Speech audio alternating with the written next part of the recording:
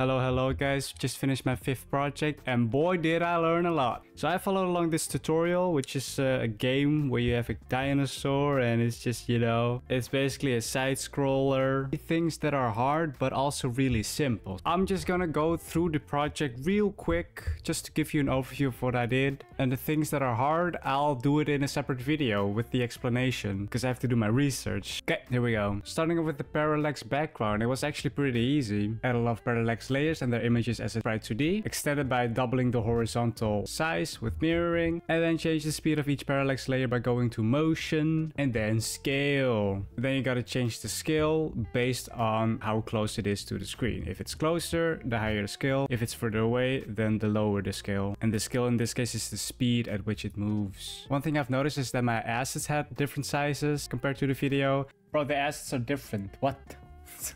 What the fuck? God damn it, do I have to go? Look like this. We made the player scene, which we call Dino, by using the character body 2D and an animated sprite 2D for the animations, and also 2 collision shapes. One collision shape for running and one for ducking. And here's what the completed scene looks like. So the Dino looks pixelated as fuck. So how to fix that is you would go to the node where you put the sprite in our case animated sprite 2D, and then you go to the canvas item, texture, filter, and then you click on nearest. I don't know why it works, but it works. Then I wanted to make the ground, but the assets didn't match, so I had to go to his GitHub, which was more difficult than I expected, so here's me struggling. I can't just go to his GitHub, it's okay, it's okay. How the fuck do I use GitHub? Fuck me. How do I where's the download button?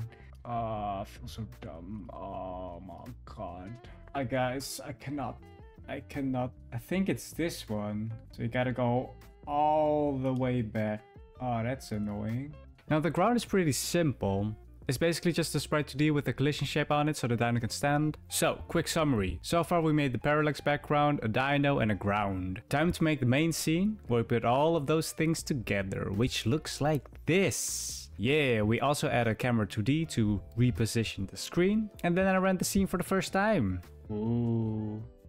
That's nice. There was this thing with the ordering in the Z index, which is the depth. So like X, Y, and then Z. Yeah. I'll explain it in a separate video. And then it was finally time to write some code. And I actually enjoyed it for the first 20 minutes, but then it got complicated, as you can see here. So I'm not gonna go through all the code, but I'm gonna go through with what it does. So there's code for gravity. The dino can jump by pressing Spacebar. We also had to add a line of code so it can only jump when it's on the floor with it's on floor function, or else this happened.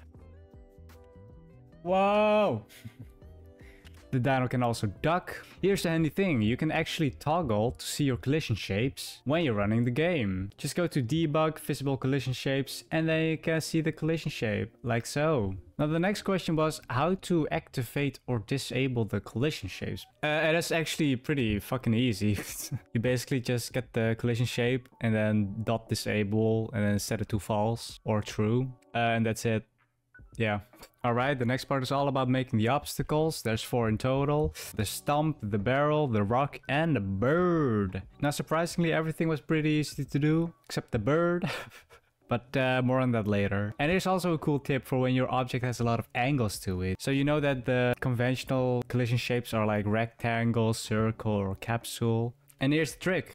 This is apparently a thing where you go to the sprite, click here, create a collision polygon to the sibling. Looks like this, and then you get this, and then you can just change how it looks. What? I guess this looks fine. Now we basically just repeat this scene for the other obstacles. And then once we did those 3 obstacles, it was time for the bird. Now the bird scene was a bit special because, well, first of all, here's the scene. You can also see that it's an animated sprite 2D. And also it got 2 collision shapes. And then came the biggest thing ever. Oh my goodness. From here, it was like the fun was just like going... It was time for the script that tied everything together, okay? Here's a summary, basically. You had to put in a lot of variables, like the dyno start position, camera start position, and determine the beginning speed and the maximum speed as constants. Then you had to make a function called new game, which is, you know, pretty simple. It basically called it whenever the dyno dies, and then you want to start a new game. Then in here, you basically just reset all values in every node. In the process function, I put in some code to update the dyno's position based on speed, and then this happened. Alright, let's have a looky, huh?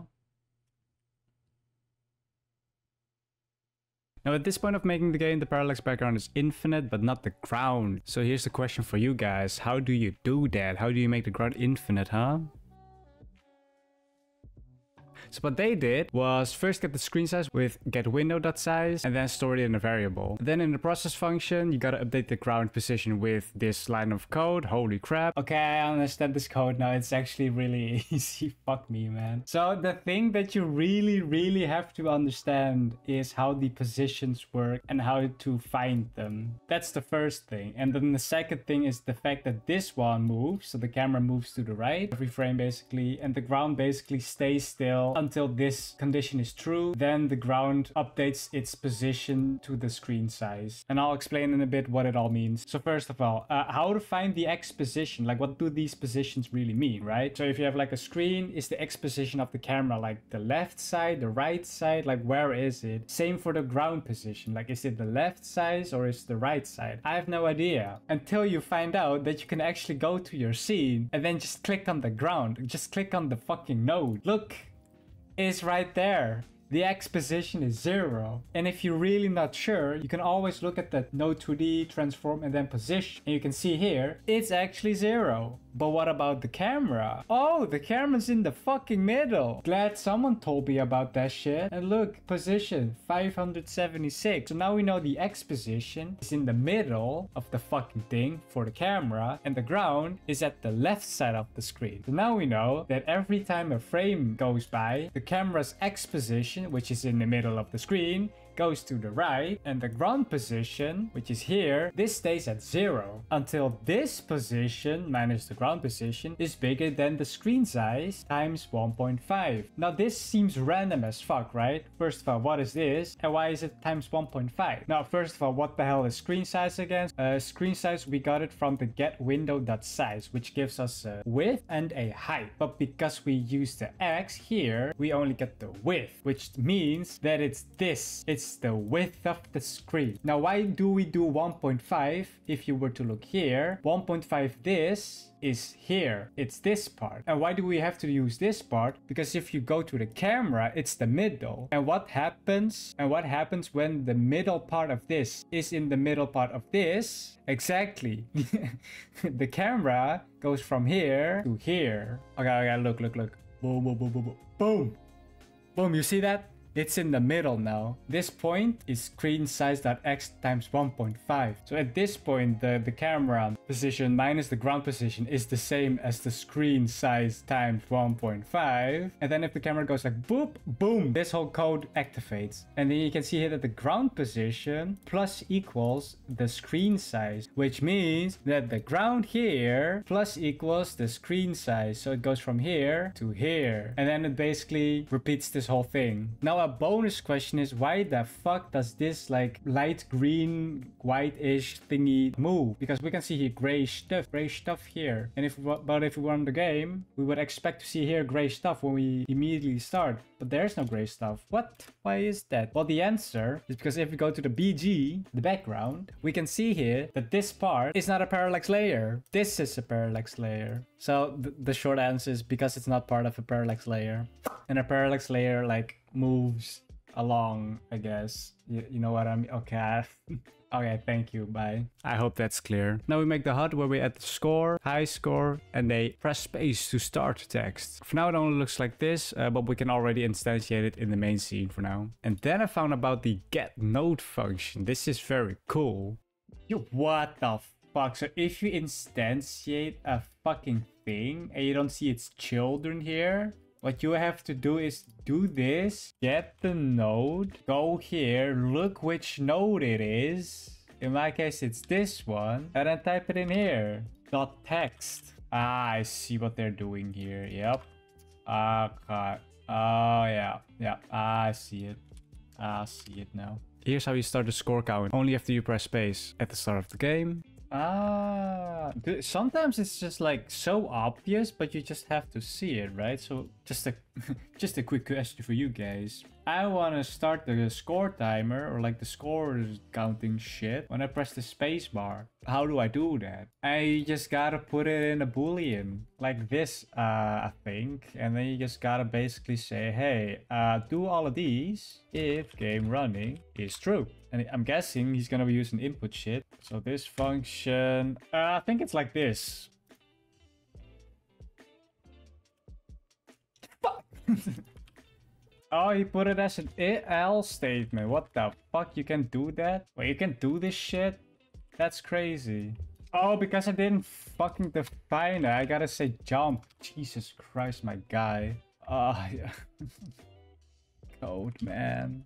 Then I got rid of the press space to start text after pressing space, and then go to the script to play the right animations. But for the idle animation, he did something weird. Please have a look.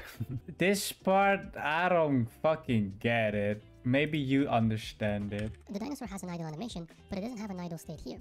And that's because the game running variable that we use in the main script doesn't appear in here. There is a way for us to pass it through though. So just inside this if statement, I'm going to add another line which looks for game running variable from the parent. This allows us to get any variable from our parent node. And I'm saying that if this variable is not true, then I want to be in an idle state.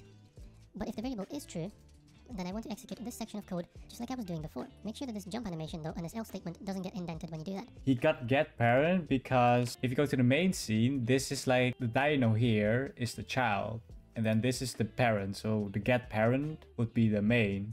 Does that make sense? But if we go to the scene, then suddenly the dino is the parent, and then all of these are its children. And this parent has a script which has a game running thingy. So that's how you basically access it via a child, which is kind of what, you know what I mean? It's kind of like what?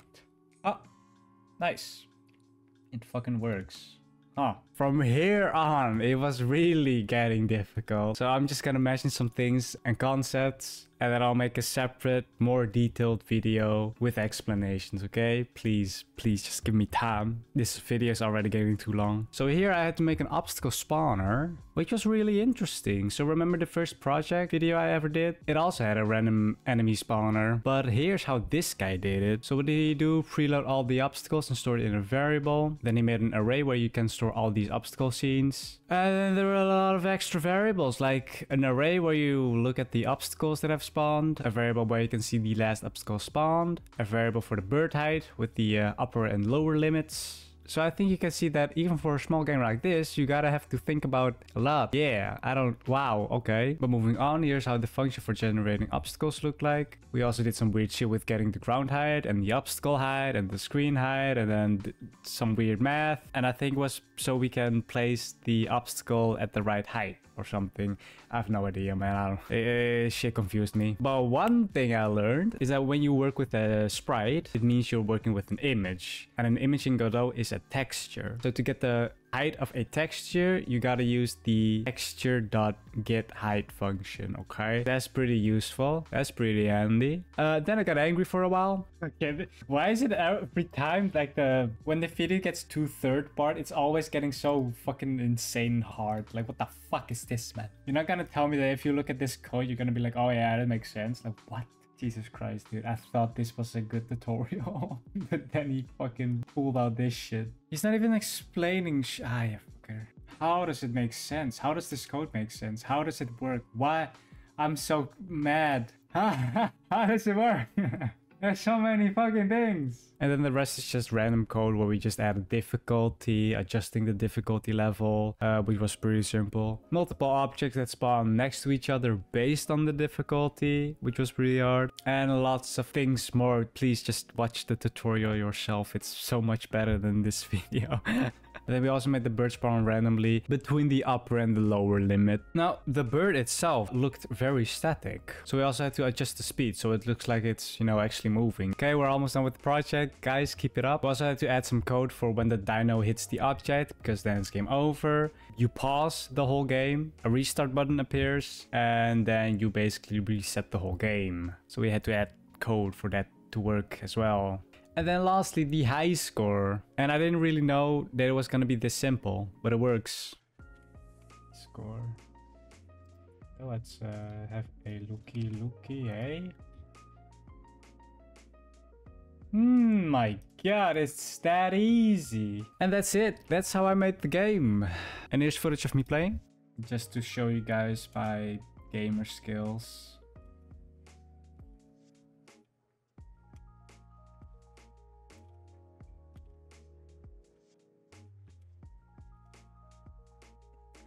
Fuck.